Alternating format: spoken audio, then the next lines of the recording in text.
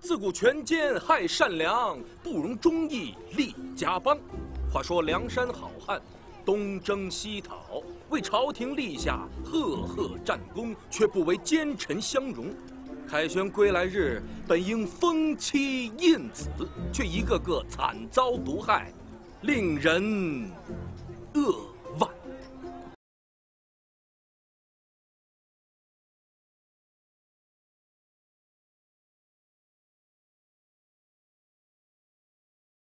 名飘然而去，退隐江湖。自此，江湖之上再无好汉传说，人世之间再无英雄踪迹。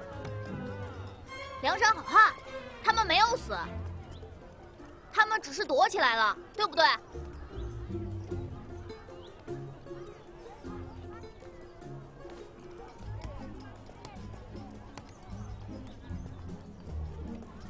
或许吧。你叫什么名字啊？我叫施良城，先生，梁山好汉还会回来的，对不对？哼，你相信他们还会回来吗？我信。好。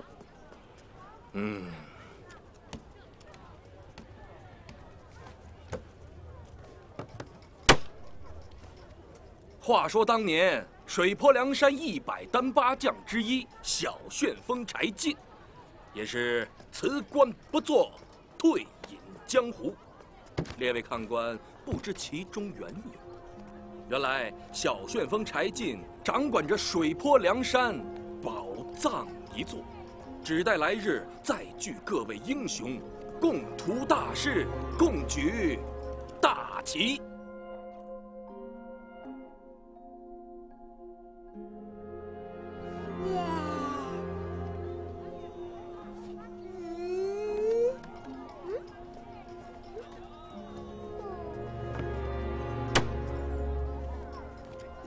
话说那一年的3月初3，水泊梁山诸城水寨的大门可就开了。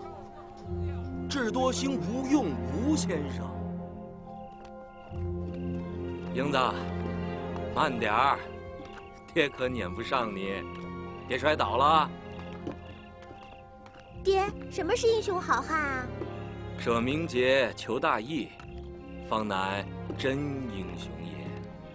又岂是寻常沽名钓誉之辈所能比拟啊？你这个老夫子，我听不懂。不光你听不懂，爹也不懂，等你长大就明白了。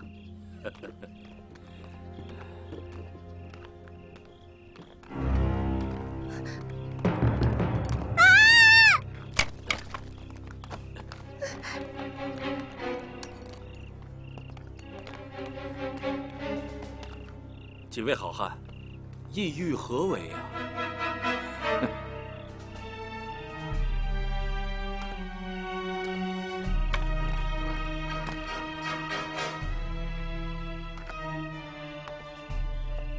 还请前辈将梁山宝藏的事儿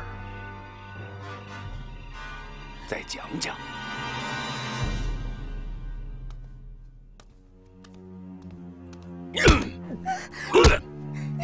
爹，别动！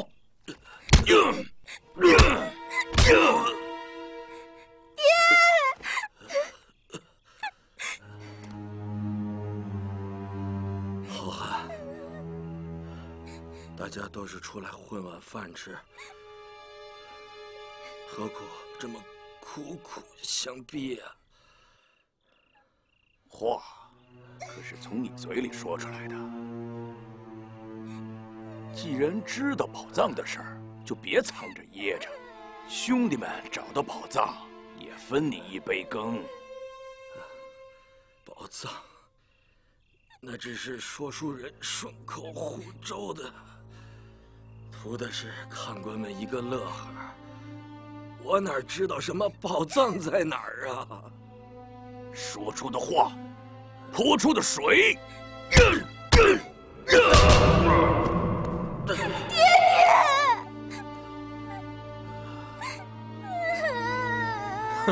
一了百了。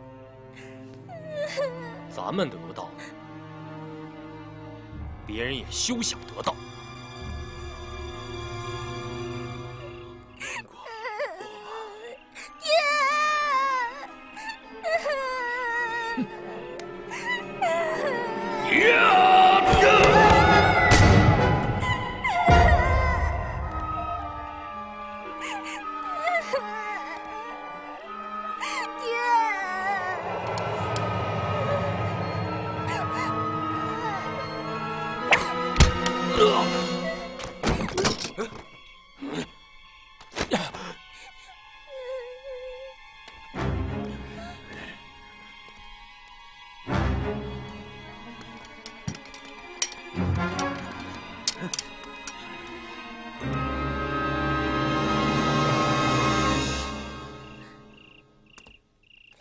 你是何人？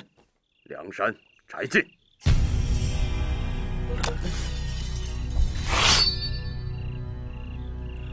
敢在梁山聚义厅杀人越货，污我好汉英名。柴某替天行道。哼，梁山人，亦能打家劫舍，我便可图财害命。乌鸦看朱黑，不觉自丑。兄弟们，别被他唬住了，抓住他，就算找到宝藏了。爹，爹！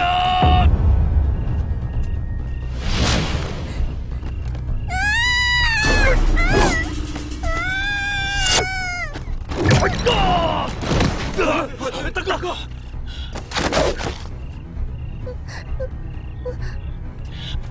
杀了他！快杀了他！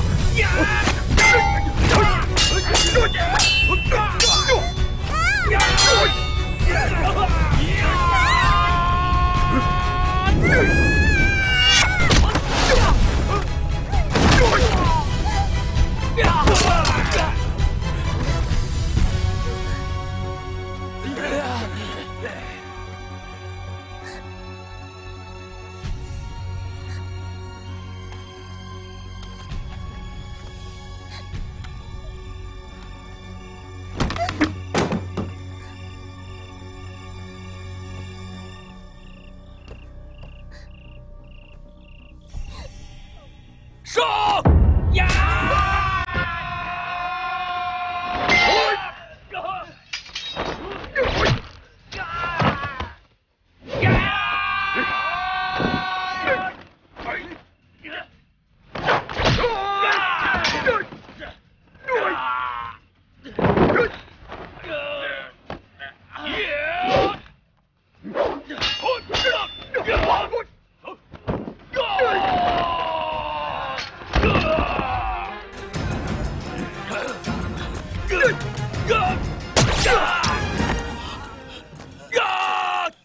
今日留你的狗命，倘若再敢图财害命，杀无赦！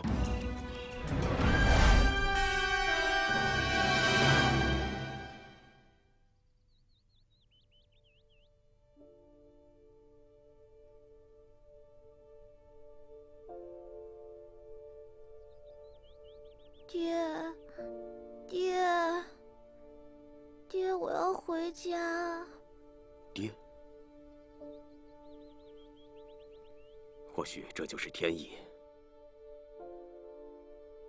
不如就此隐姓埋名，在梁山脚下安身，如此也好守护梁山一片净土。在下姓穆，既然你无依无靠，我就收你为义女，你可愿意？爹，哎，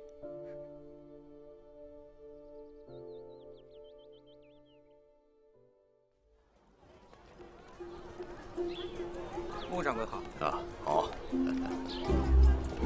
啊，穆掌柜好。穆掌柜好。好。哎，穆掌柜好。好，李掌柜发财啊！穆掌柜好。好。啊。穆掌柜，穆掌柜发财啊！啊，好。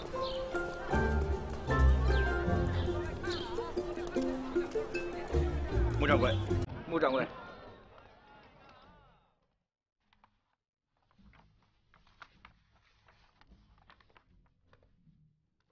唐大人。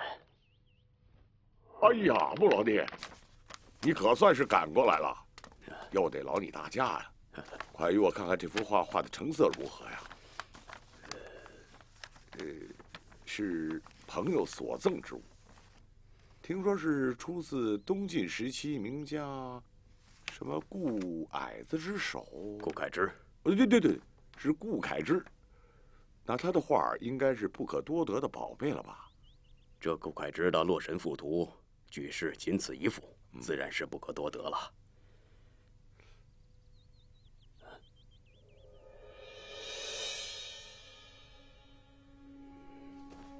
不过，像汤大人这幅《洛神赋图》，想多得几幅，也非难事。什么意思啊？这世人皆知，顾恺之善画人物，其笔下人物秀骨清相，一存笔仙，画尽意在。其用笔细劲古朴，恰如春蚕吐丝，皆画作风格独到，故称顾家样。这顾恺之多才，其笔下山川树石的画风，同样是一绝啊！疏密得宜，所谓人大于山，水不容泛。那这画到底值不值钱啊？此画临摹人物，可得其神。不过这细观人像之后的山水之影，便略输一二啊。临摹？那就是说此画是假的？穆掌柜，你可别开玩笑。要不是你经营当铺多年，见多识广，谁敢和本官开这种玩笑啊？这真的假不了。就算汤大人拿把刀架在老朽脖子上，依然还是那句话。假的？那就是分文不值喽。未必。老朽曾在京都见过此等临摹高手，以此为生。按这幅画的成色，卖个100两银子，不在话下。100两纹银也能糊弄本官？莫老弟，冲你一句话，本官毁了他。不过，你可要记着本官对你的信任呐。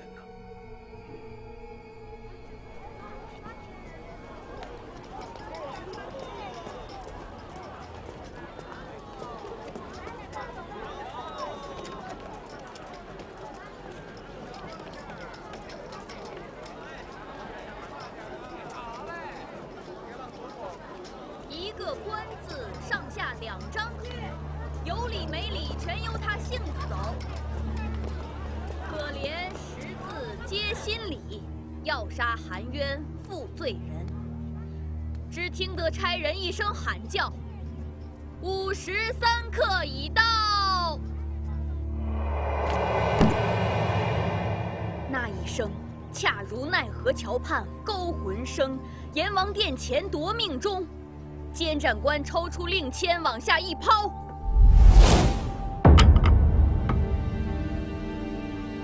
那行刑刽子手杀气腾腾，举起鬼头大刀便冲压在断头台上的小老百姓而来。忽而一声霹雳惊天降，李逵手持双斧从天而降，双臂一斩，刽子手血溅3尺。柴进带领一群好汉冲上刑场。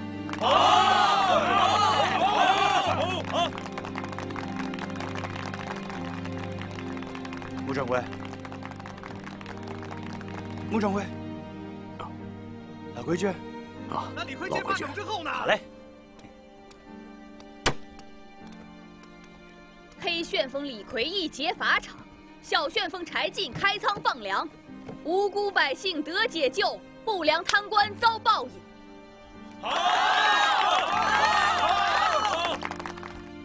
之后，梁山好汉为国出力，东征西讨。数年后，柴进受封武节将军、沧州都统制。又因奸臣当道，挂冠而去。这小旋风柴进远离官场，退隐江湖，可谓神龙见首不见尾啊！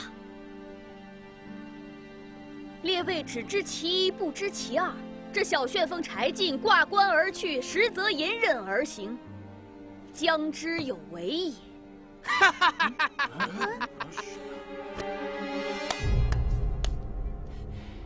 隐忍而行，笑死我也！当年梁山贼寇死的死，伤的伤，余下的几个被官兵追得顾头不顾腚，这贼寇的脸硬往官面上贴，那叫哑巴吃黄连，有苦说不出啊！能不隐忍吗？啊！梁山好汉行侠仗义，不图虚名，岂是一些獐头鼠目之辈可比？这泥菩萨硬往脸上贴金，也是烂泥一堆，还将之有为也。那柴进当年如果没死，也是个缩头乌龟，有何出头之日？你这泼皮，爱听就听，不听就滚，叨扰俺们清闲。哼，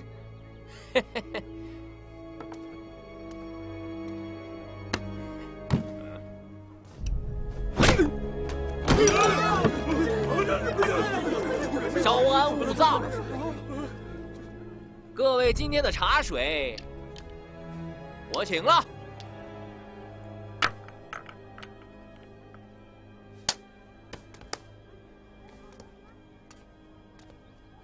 小丫头，你说的柴进算不算缩头乌龟？哎，说。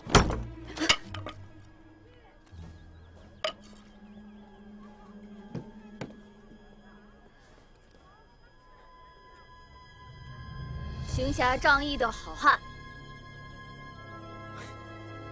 我没听错吧？慧英，客人花钱图个乐呵，人家愿意听什么你就说点什么。你管他柴进是不是缩头乌龟？他若是千年王八万年龟，倒还好了呢，好歹比我们活得长久。爹，他摆明来砸场子的。丫头，人家砸，你就双手接着。你一个女孩子，还怕人家笑话你气量小吗？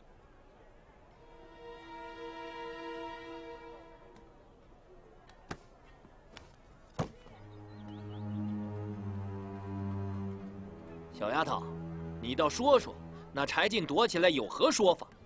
他如果再没有作为，一把老骨头都进棺材了。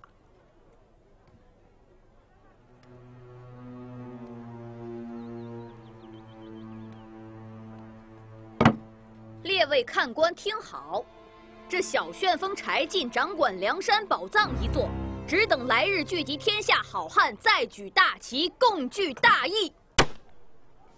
慧英，说书人一时兴起，口吐莲花不打紧，可遇着不明理的找你较真儿，你跟谁说理去？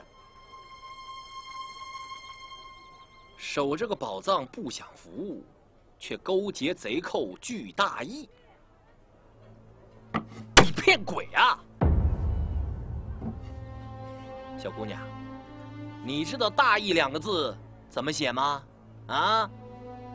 我不懂，可好汉不欺负百姓，柴进行侠仗义。可你告诉大家，柴进在哪儿？啊？哼，在哪儿？哪里有不平事，柴进就在哪里。让你胡扯！呀！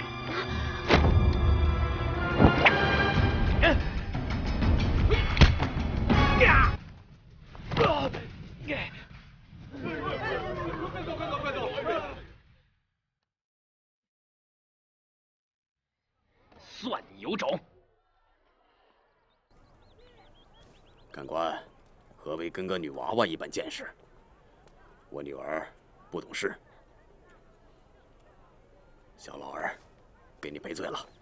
那老东西，你说柴进是不是缩头乌龟？是，他是缩头乌龟。哼，是吗？什么人休得猖狂！施良城，施良城，你这厮何方人士？你是？本地捕头，施良城。啊，在下杨逍，生意人，途经宝地，多有得罪。为何在此捣乱？前面看着姑娘口无遮拦，宣扬一帮梁山贼寇为英雄好汉，故而出手以正视听。皇上都不管，与你何干？既然如此，多有得罪，多有得罪，告辞。站住！我看你不像生意人，来此有何贵干？大人，我只是江湖上一个耍把式的，因不服前面姑娘伶牙俐齿，故而出言不逊，请多多包涵。告辞，告辞。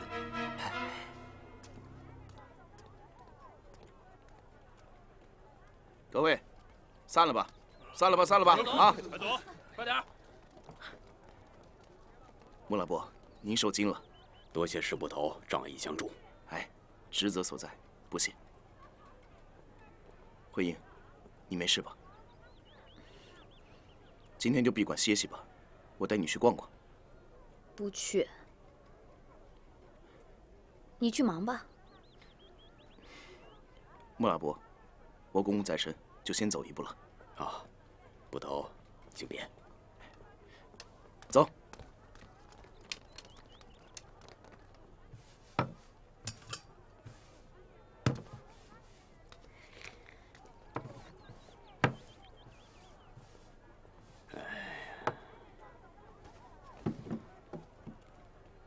爹，您又怎么了？慧英啊，爹想通了，往后咱讲点别的。您是被那疯子吓着了吧？此人装疯卖傻，行为乖张，绝非江湖寻常把式。多一事不如少一事。慧英呐，往后就别讲有关柴进的那些事儿了，免得招惹是非。爹，开馆说书，什么样的人碰不上？您整天躲在小当铺里，不理世事，像个老古董。您都草木皆兵了。你忘了，你生父不也是祸从口出吗？爹，我没有忘，我更没有忘记那天晚上救我的人就是梁山好汉柴进。哎呀，那柴进救你，本也不图回报。可我不能忘恩呐！今天这个人砸的是我的场子，毁的却是恩人的名头，我死也不能容忍。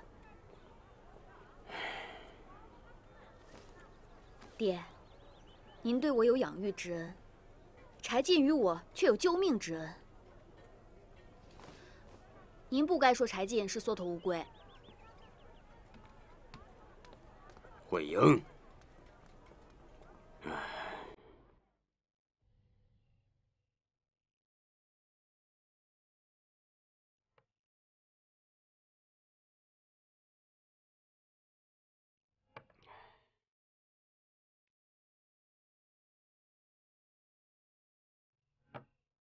爹，您整天躲在小当铺里，不理世事，像个老古董。老东西，穆老头，老古董，看来真的是老了。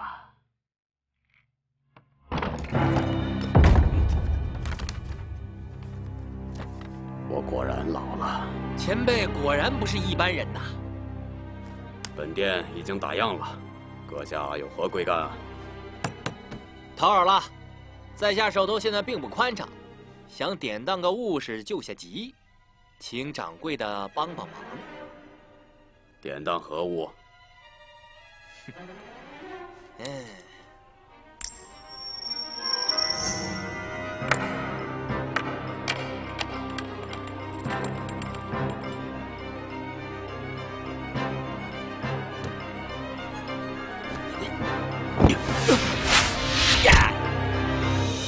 好精妙的手法，你瞒得了别人，却瞒不过我的眼睛。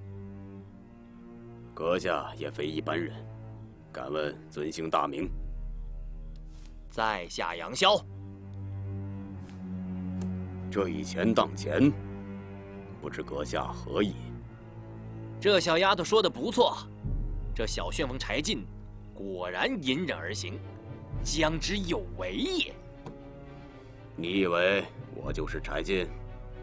我今日与前辈打个照面，发现前辈身上有一股江湖气。你我谁也瞒不了谁。不错，我也觉察你非寻常之辈。你何以认为我就是柴进？今日听那小丫头说梁山柴进宝藏之事，我忽然想起10多年前我辈同行也遇到过这么个事儿。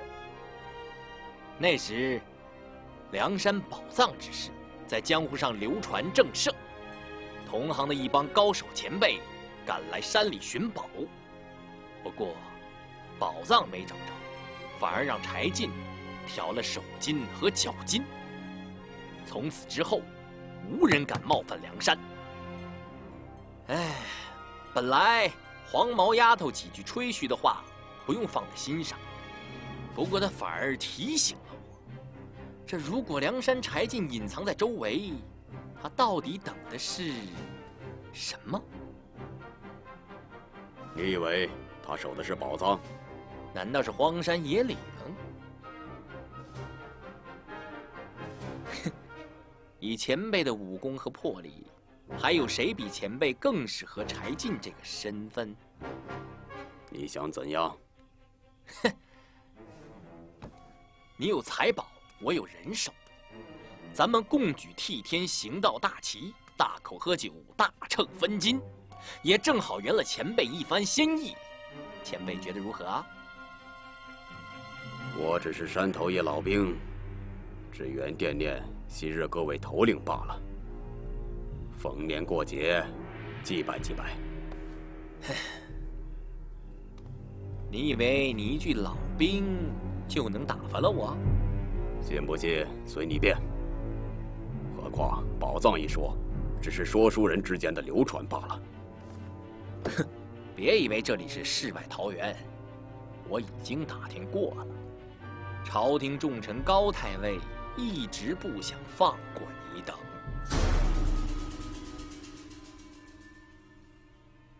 哼，小贼就是小贼，几句话就原形毕露。倘若我真是柴进，会与你等毫无道义之辈合作吗？倘若我真是柴进，你以为我会怕你吗？哼，我杨逍想要的东西绝不会轻易的放手。把你的行踪报告给官府，你的好日子就到头了。想通了来找我，明晚子时梁山山头再见。告辞。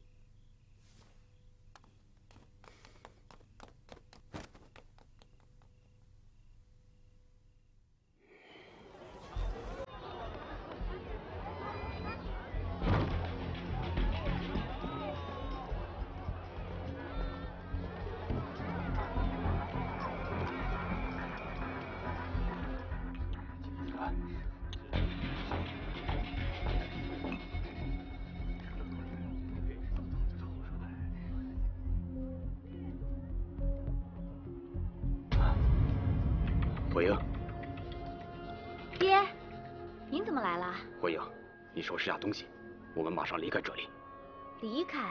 对，离开。去哪儿？随便去什么地方，到时别再做打算。爹，您这是？倒是没什么可收拾的。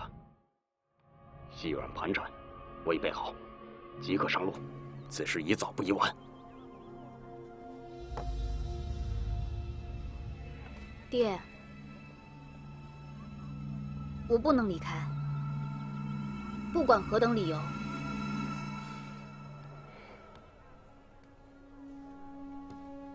慧英，不到万不得已，爹怎么会做如此决定啊？这次你一定要听爹的话。等过了这一世，我们再回来啊。女承父业，我从生父手里接过醒目那一刻，便打算在这里说一辈子书。到哪里说书不是说呀？爹何苦突然做此决定？是杨逍。杨逍？杨逍不是让施良城赶走了吗？那杨逍绝非等闲之辈，如今我等招惹上了他，这让我想起你生父的遭遇。我不想重蹈覆辙。我知道你放不下施良城，可是我们还会回来。不，我放不下的是我的救命恩人。那天晚上，我迷迷糊糊记着他背着我一路奔跑，后来我在他背上又睡着了。等我醒来的时候，我就看到爹您。您说救我的人已经走了，我至今连他的样子都没有见过。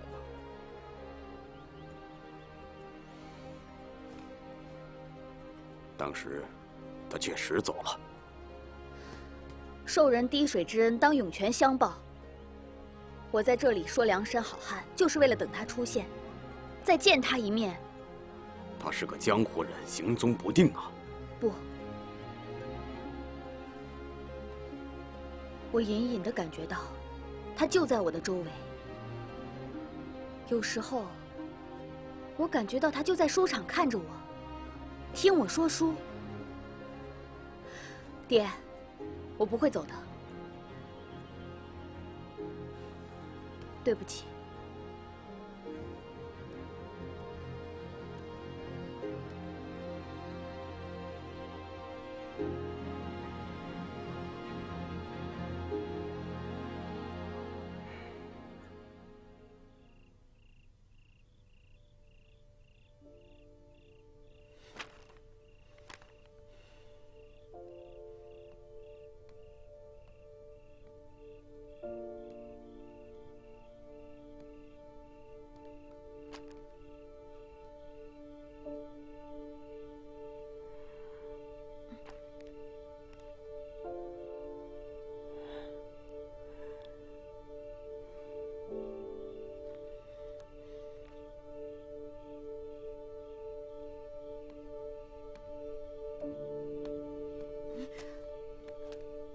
爹，是你吗？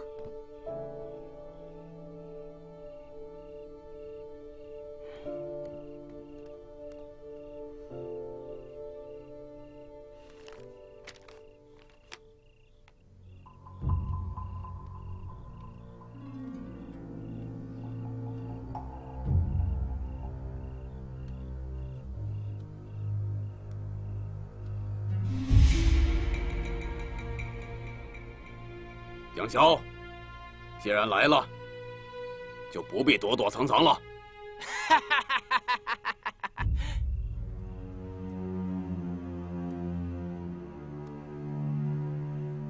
前辈，我知道你一定会来的。怎么样，故地重游，感想万千吧？不过前辈千万不要过分忧伤，重振旗鼓就在今天。我已经为你准备好了，聚义酒。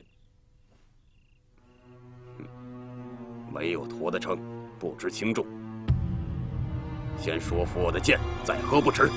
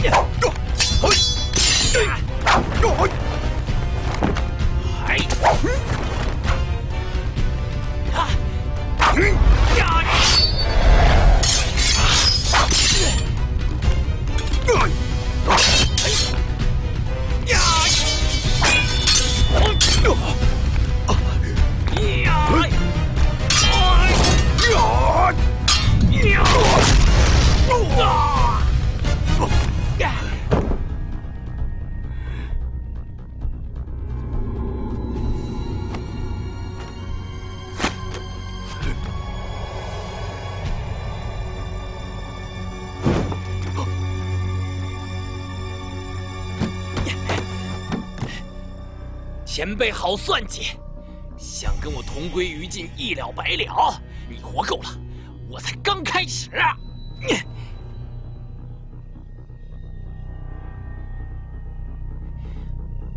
我太小看前辈了，一不小心着了你的道。不过前辈吃我一拳，想来也好不到哪儿去吧？哈！不过话说回来，我杨逍是不见兔子不撒鹰。前辈要是抵死不合作，那咱爷俩继续玩下去。我呢，报官领赏，凭前辈的名头，也值不少银子。对了，还有徽银馆的丫头，卖到青楼去，还能横赚一笔。这买卖划得来。哦，我差点忘了，那可是你的亲生女儿。哈！小贼，不用试探了。爷爷我没你想的那么不堪，雕虫小技也敢出来卖弄，但敢动我家人者，杀无赦。我势必不择手段，将你追杀到天涯海角，让你无所遁形。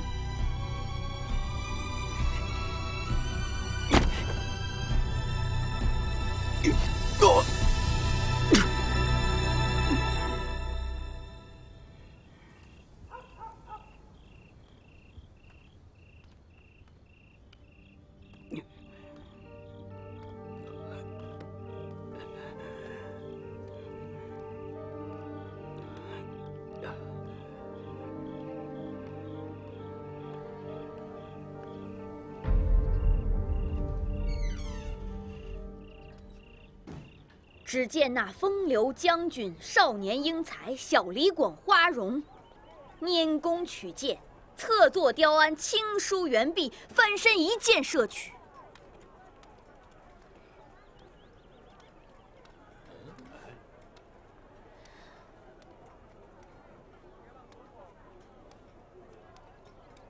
穆老伯，你来了。爹，您怎么来了？慧英啊，你在此说书，也有些年头了。多年来，城门各位乡邻捧场，才得以有今日。我父女俩就此谢过大家。今日，我想请各位乡邻做个见证。好啊，好啊。施良城，你可是中意我家慧英？中意，中意。是好事啊！爹，您今天是怎么了？当这么多人的面说这个，好像女儿嫁不出去似的。你让不让人活了？慧英啊，倘若你与梁城素不相识，爹也不勉强了。可你俩打小一起长大，青梅竹马，你的心思，爹也明白。自古女大当嫁，迟早的事儿，不如就此了结爹的一片心事吧。就这么定了，我替你二人做主了。各位乡邻作证，今日就是你们二人婚约之日。谢谢，谢谢，谢谢，谢谢大家。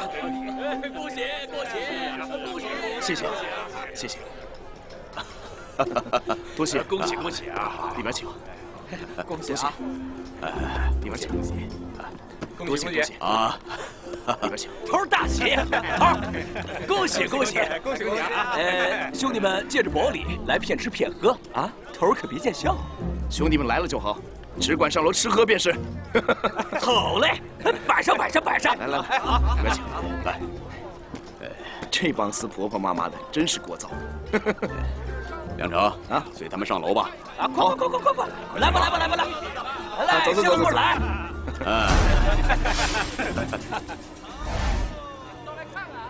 恭喜恭喜啊！恭喜恭喜！恭喜！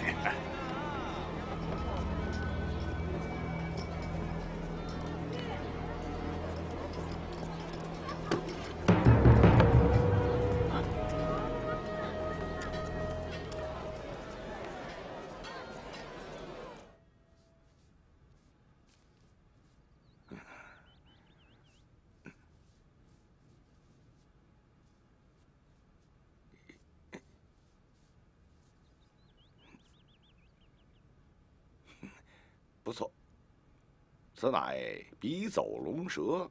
笔走龙蛇，银钩铁画。你是何人？你想干什么？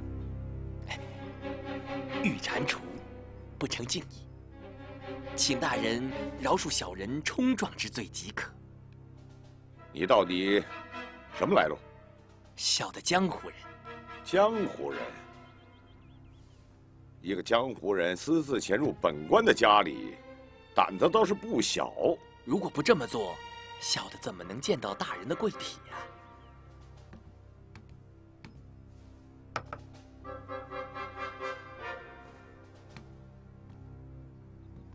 说吧。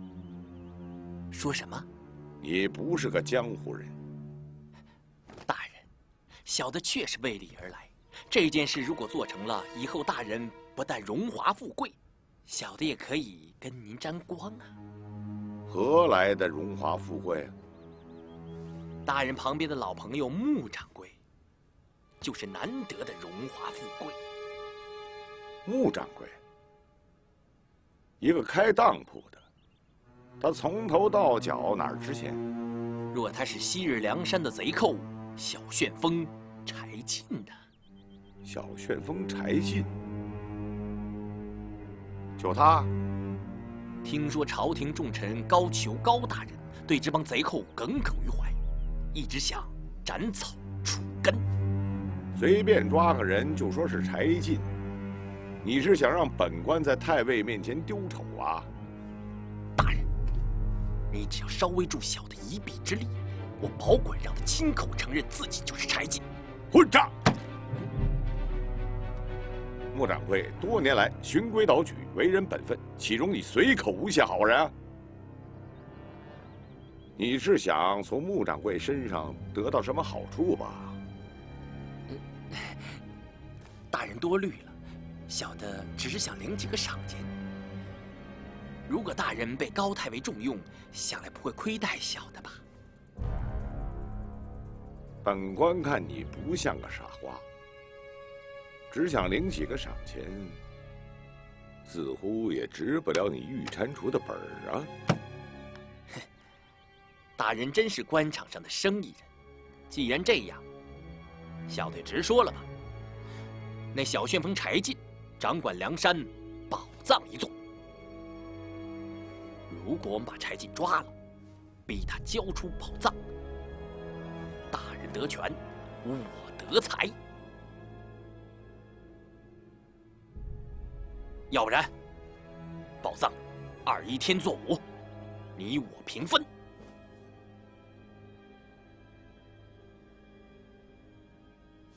46，大人，不能再少了。事成之后，大人效命高太尉，前途无量，大展宏图啊！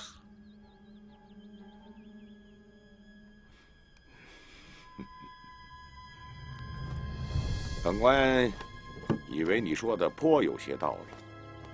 那么，你想让本官如何帮你啊？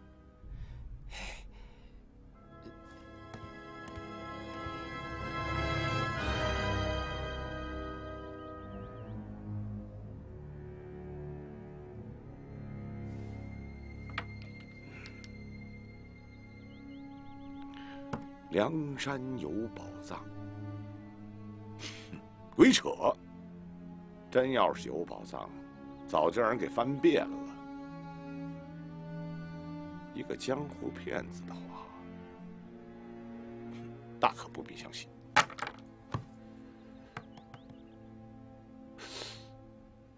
不过，若老穆真的是柴进，倒是值得冒险一搏呀。高太尉手谕：中都县令汤定贤捉拿梁山余孽柴进有功，就此任命为冀州知府，即刻上任。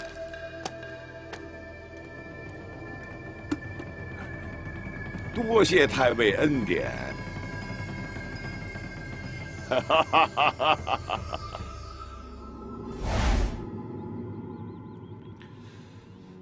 不过，要是让杨逍那王八蛋给晃了，那穆老头不是柴进的话，我就失去这个帮手了。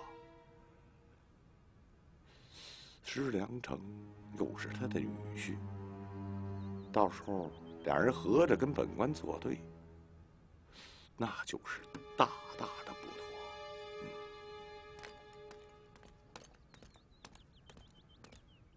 大人。 孰轻孰重？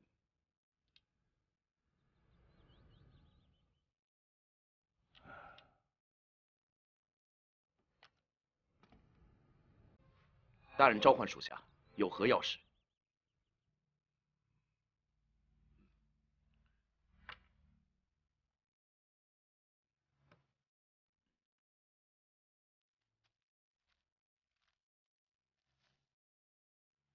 进来吧，石捕头，本官找你来，确实是有要事拜托。此事得辛苦你亲自跑一趟。3日后，临县李大人的纳妾之喜，本官略备薄礼，且修书一封，全作贺喜。你可代表本官前往？何时启程？ 即刻。是大人。石捕头，待你大喜之日，本官定会前去捧场。谢大人。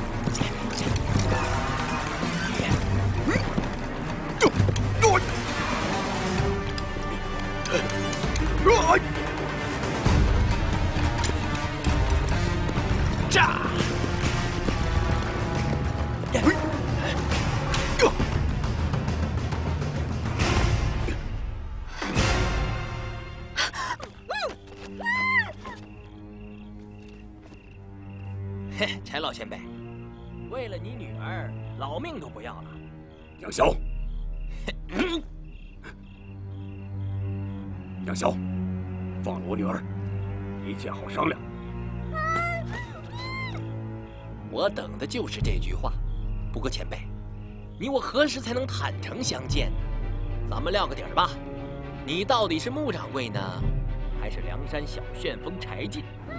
好让我知道。 我到底跟谁打交道，心里踏实？没错，我就是梁山柴进。那么我要的东西呢？没有，我真没有。我梁山好汉惧过谁？胆敢再得寸进尺，让你后悔莫及。哼，这是你自找的。 儿还你！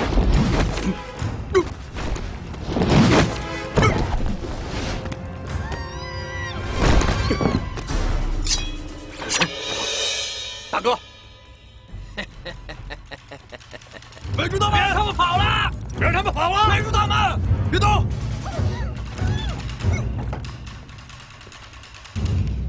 哈哈哈哈哈！老穆，原来你才是赝品。 啊不，你是真品，梁山好汉小旋风柴进。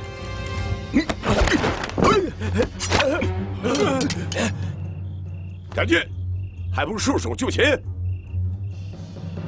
带上来！爹，爹，快跑！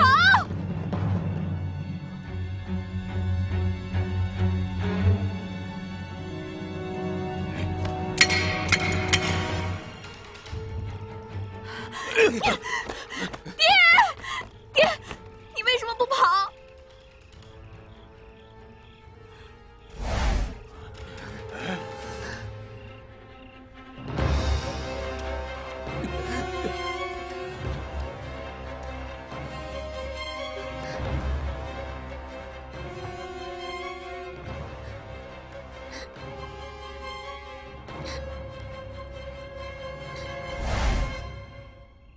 真的是你，爹，真的是那晚救我的人。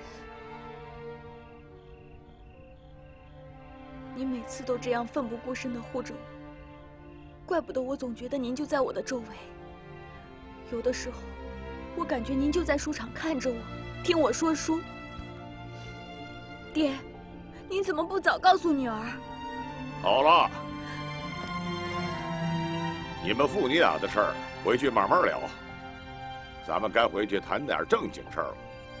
唐大人，看在我多年为你效劳的份上，此事与我女儿无关。放心，你我彼此关照即可。带走。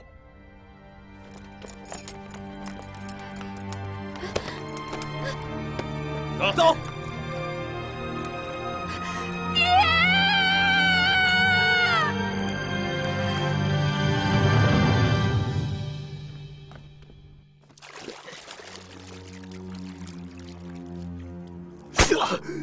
爽不爽？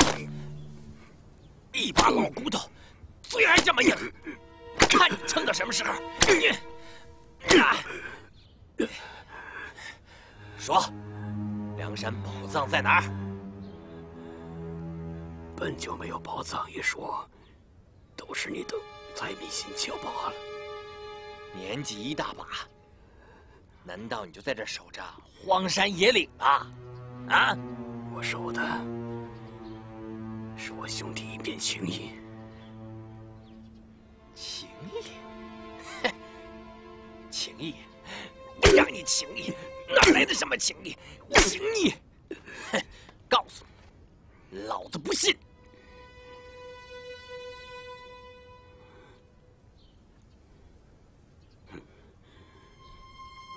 梁山兄弟情谊，既是你等鸡鸣狗盗之辈所能懂的。还情谊？你说不说你？我让你撑着，论说说不说你？好了，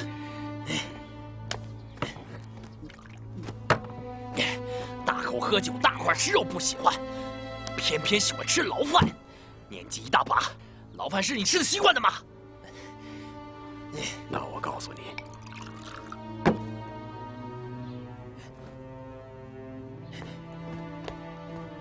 说，翟某在你这个岁数时，就吃过沧州大牢的牢。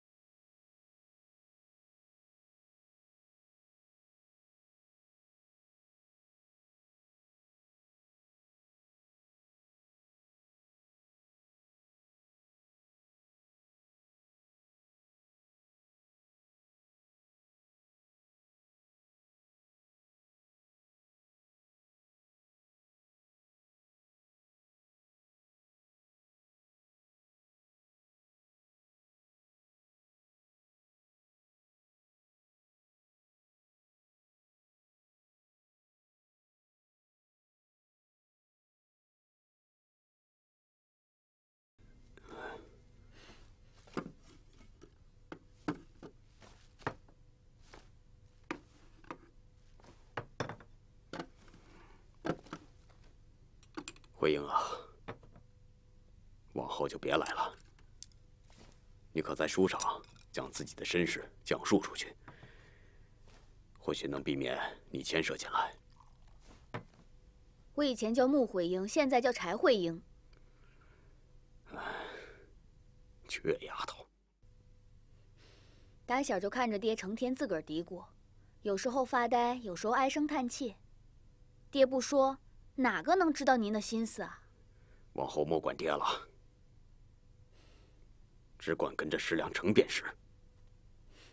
我是爹的累赘，要不然爹早远走高飞了。胡说！爹怎么会舍弃你？爹还没听够你说的书呢。那也怪我信口开河，不然就没这事儿了。总之，我不能眼睁睁地看着他们拿您去邀功请赏。不怪你，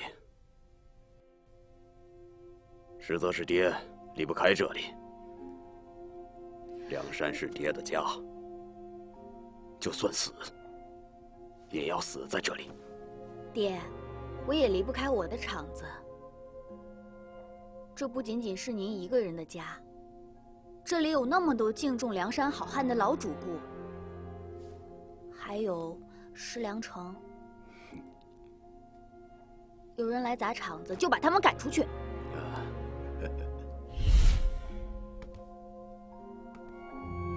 梁山好汉不能就此没落。既然老天眷顾，让柴进变成了我的父亲，我就要跟他站在一边。双拳难敌四手啊，爹！您不能再单打独斗下去了。你说的对，梁山不仅仅是柴进的家，我们就与这等宵小之辈斗一斗。爹。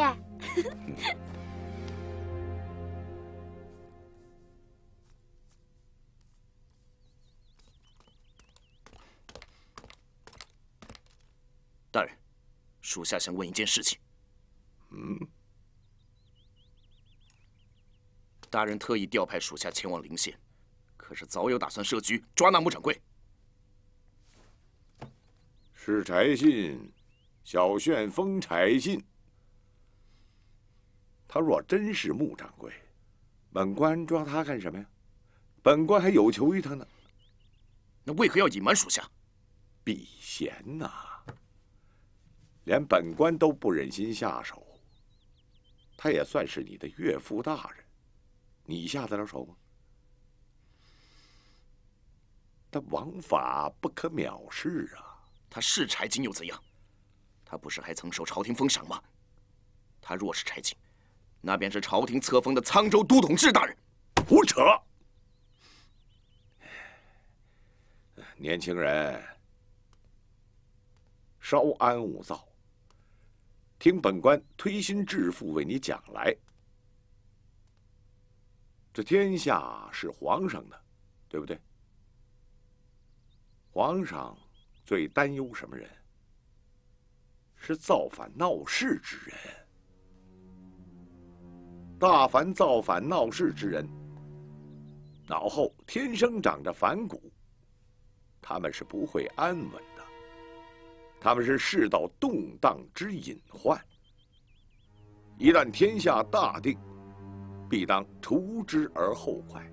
可他们为朝廷出过力，也算是有功之臣，岂会有异心呢？那你说，他柴进有福不享，隐姓埋名，躲在梁山脚下，到底有何图谋？可皇上对他们并没有赶尽杀绝之意啊，不过是那高太尉的一己私欲罢了。你小子就是脑壳子里进开水了。倘若皇帝事事亲力亲为，那还要我等臣子做摆设不成？替太尉办事啊，就是替皇上办事，这叫做替君分忧。皇上不急，太尉急了，这是哪门子的说道？这叫为官之道。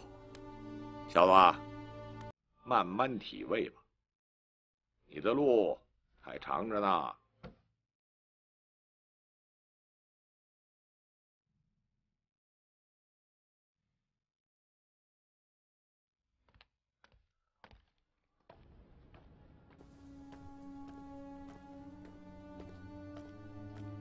伯父，我想问一句：你这么多年隐姓埋名，到底图个什么？很多人都以为我独守一片荒山，定有图谋。多少次我也曾想过，我到底图什么？是，连汤大人都不相信宝藏之说。伯父隐姓埋名守在这荒山下，有何用呢？我一行将就木，既无所图，何苦执着？可要想当年我等兄弟一路走来，他们可有所图？武松兄弟为兄弟报仇，手刃西门庆；为兄弟出头，醉打蒋门神。花和尚鲁智深出家为弱女子，3拳打死镇关西。黑旋风李逵为柴某打抱不平，劫法场。你说这一切又有何所图？我等踽踽独行，所图之事，不过是为了梁山道义2字。可毕竟今日不同往昔，梁山已经落寞了。江湖易变，道义不改，梁山好汉的旗帜不会倒。柴某独守山头，只为梁山道义长存。这也可说就是我苦守的宝藏。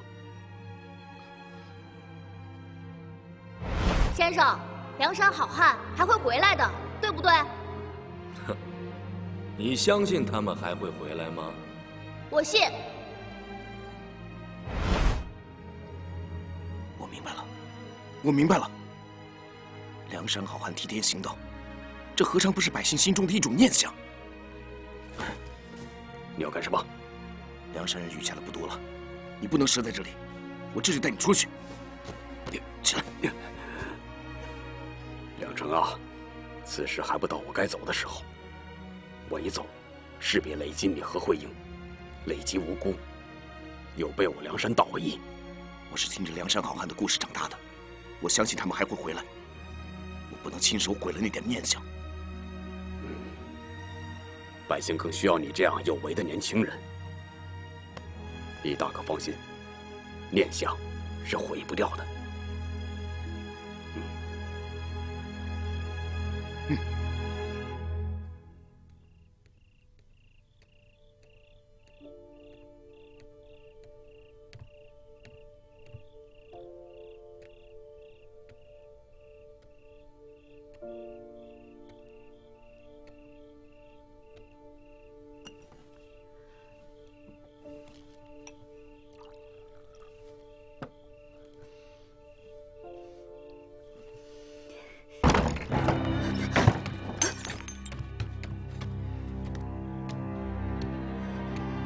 魄力，将门虎女。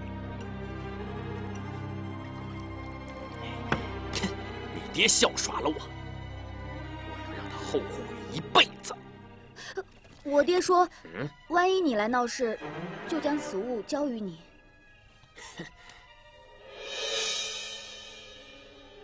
杨之玉，老东西真有你的。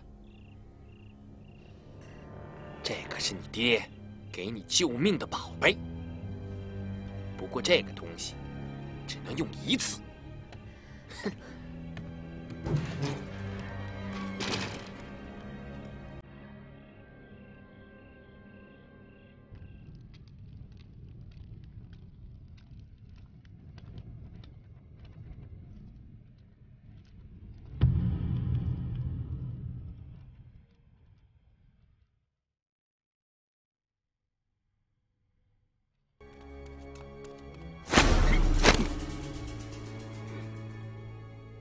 前辈，这杨之玉可非寻常之物。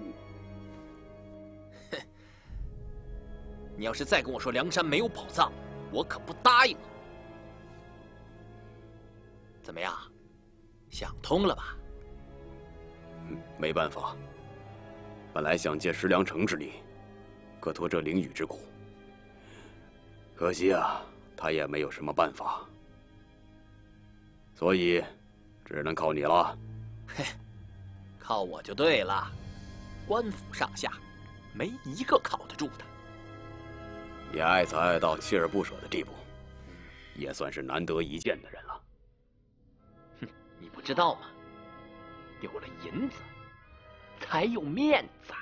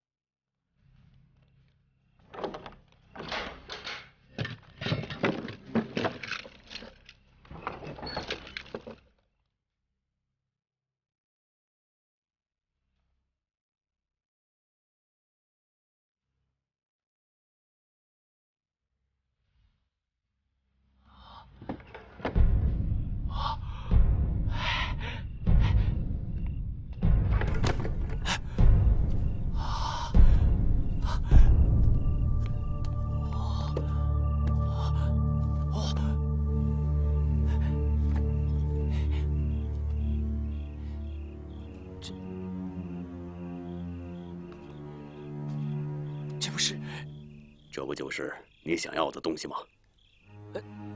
这不是梁山宝藏。你说的对，这是汤大人的宝库。我曾有幸拜会过一次，里面全是民脂民膏。好汉，动手吧，这才是你该做的买卖。前辈，你这招借花献佛可不好啊！这不是明摆着跟官府作对吗？我杨逍图个稳当，可不想让官府每天贴榜缉拿，一辈子都见不得光。过了这村儿，可没这店了。我手里没有宝藏，梁山人劫富济贫，不留余粮。你等江湖小辈始终不明白，与我梁山人有何不同。那我告诉你，我等匡扶正义，你等不过恃强凌弱，道本不同。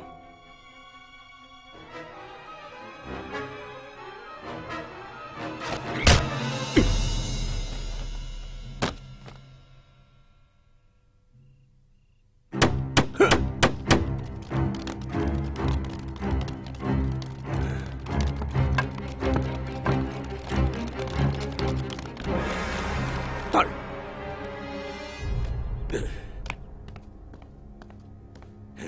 一帮吃粮食不办正事的东西！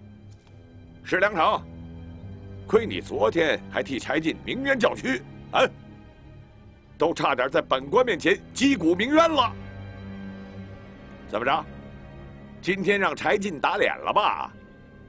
这巴掌打的是火辣辣的，本官都替你疼。大人，属下认为柴进越狱不合常理。合理？合理就不叫草寇了。哼，梁山好汉不过如此，还不快去缉捕柴进归案？是，大人。站住！抓住柴进，本官网开一面，成全你和穆慧英。否则，你自己掂量。走。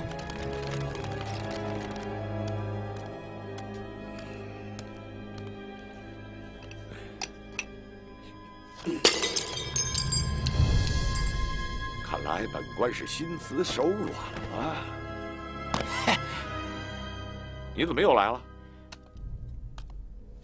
小的专门为大人排忧解难来了。你个不走正门的东西，能排什么忧解什么难呢？本官这儿撞了哪门子邪了？最近遇到的都是飞贼，打不着狐狸反惹一身骚。哎，大人，你那帮人中看不中用啊！对付柴进，还得要江湖规矩。你知道柴进的去向？啊？说吧，想落什么好啊？还是那句话，我得财，大人得权。大人把柴进进贡给高太尉，可以荣升一府之长。四品大人，我已经打听过了，荣升一府之长需要30万两。30万两，本官与你慢慢算这笔账。30万两买个知府不假，不过那可是明码过手。这柴进可是个暗马子，他要是在半路上死了，或是被人给劫了，那本官岂不是赔大了？说来说去，你这筹码不足抵市价的1/10。那3万也成。3万？你可知3万雪花银有多少啊？本官为官10年，朝廷俸禄不足3万，拿着重犯要挟朝廷命官，你的人头可值3万？自个儿几钱几两的命不知道，贪多折寿。哎，大人，可不能这么算。3000两银子，见好就收，拿了赶紧走。有本事赚钱，还得有命享福呢。本官保你这笔买卖做得踏实。好，明天野狐领见。一言为定。只许你一个人带柴进来。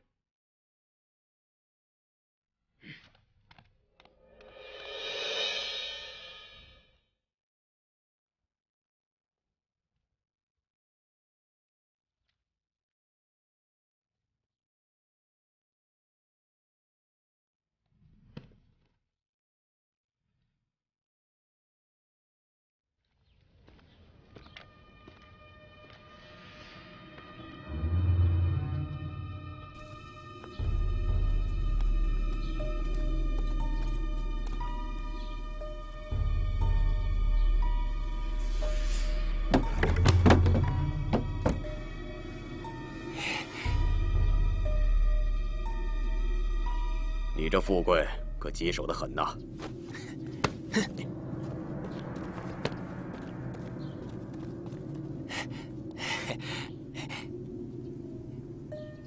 再棘手也不会白忙活。棘手。放箭！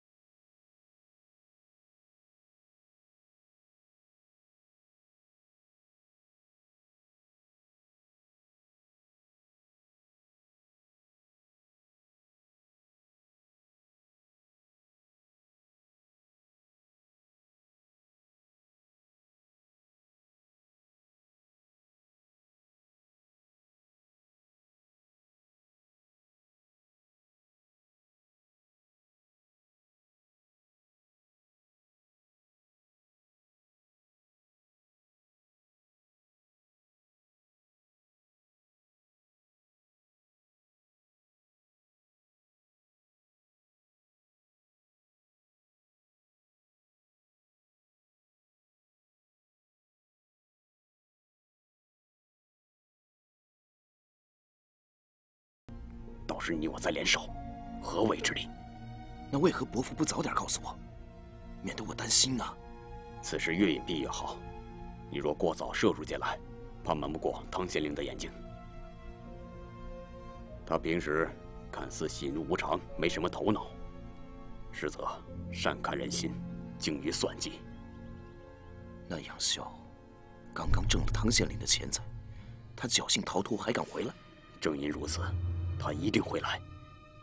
就给他来一个里应外合，请君入瓮。梁城，这将是一场困兽之斗，替我照顾好慧英。岳父大人敬请放心。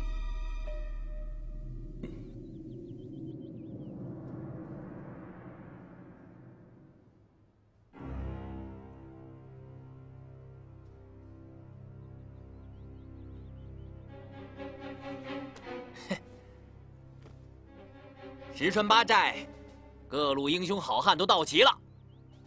各位，如果干了这一票，就可以一劳永逸了。就凭这个，我们18路人马就明火执仗的闯进镇子去，这可是明着挑衅官府啊！当年那所谓的梁山好汉，不就是这么做的吗？我们不是他们，沾点仙气也成不了仙。各位看官听好，小旋风柴进掌管梁山宝藏一座，等日后召集各路英雄好汉，共举旗，再聚大义。什么意思啊？那镇子里的百姓都听过，柴进欲举旗再聚义，可如今柴进正在县衙的大牢里，这于是乎，他的手下前来劫狱，还趁机洗劫了镇子，这不又是一个广为流传的梁山好汉的传闻吗？啊！不错，要是官府追查起来，这笔账咱们也得算到他梁山柴进头上。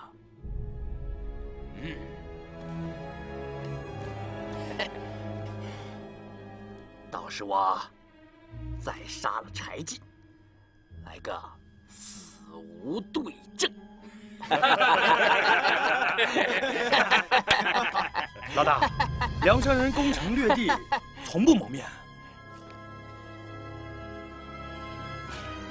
就你能，就你能，你能，你出发！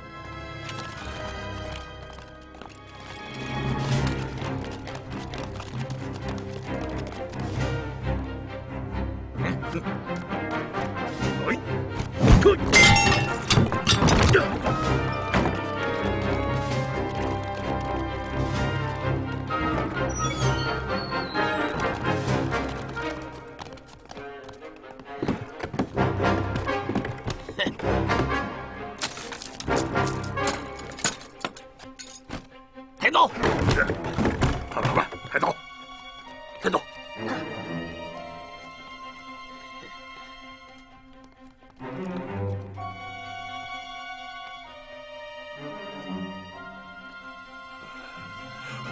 我的藏宝库！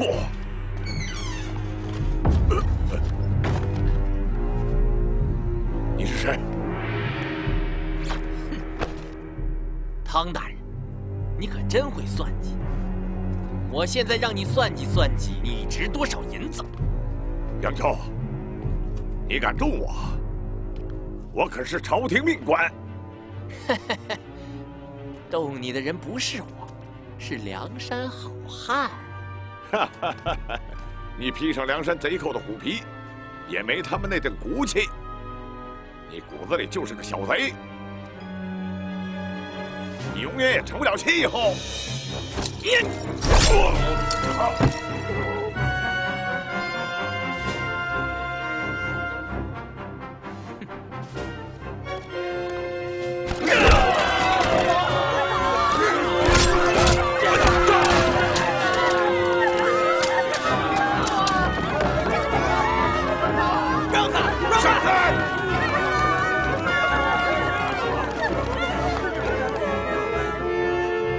梁山好汉替天行道。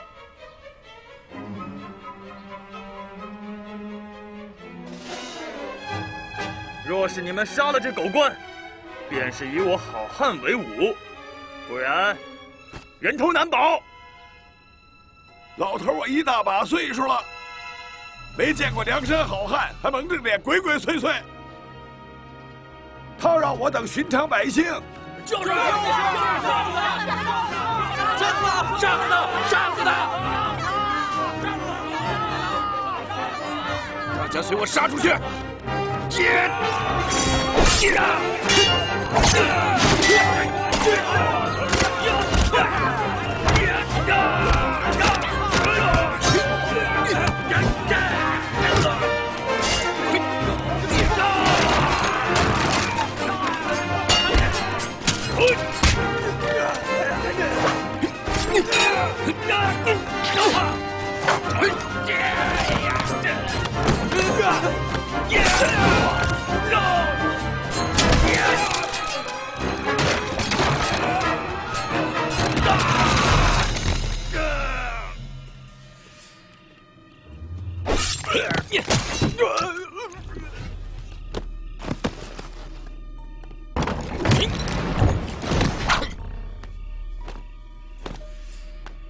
外面打得那么热闹，你却在这里清闲，真是个缩头乌龟。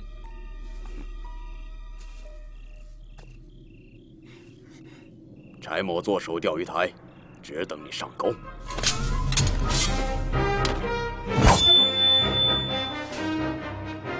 只怕你进得来，出不去。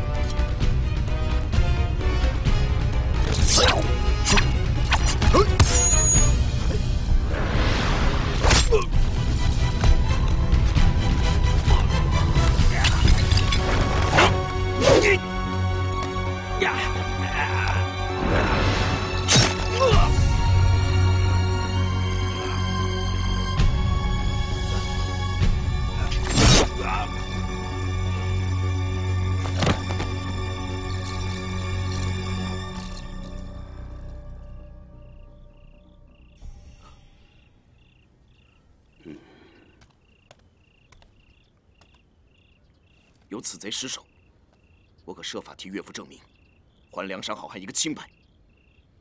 关子两张口，你与他们说不清楚。柴进一死，一切都结束了。